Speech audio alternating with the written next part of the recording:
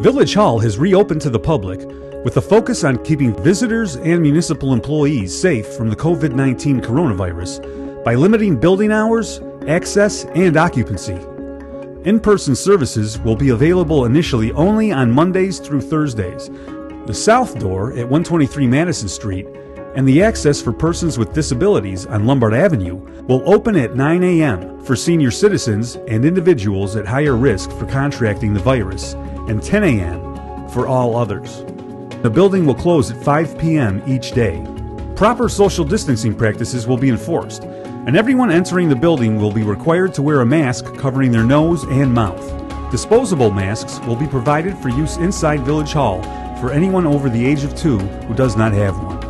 However, all services continue to be available online and can be done fast and efficiently without a trip to Village Hall. Residents can also call 708-358-5700 from 7:30 a.m. to 4 p.m. weekdays to seek assistance.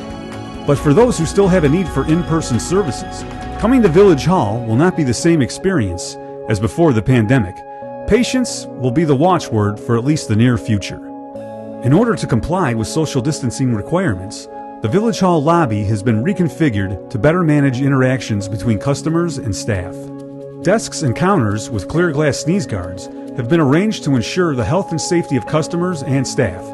The lobby can accommodate a maximum of 8 persons at a time, with additional visitors assisted in the order of their arrival.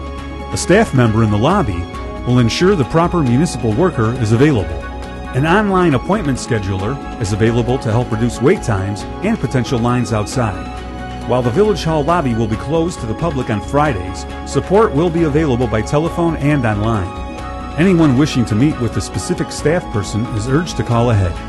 Future changes to in-person services at Village Hall will be posted on the website.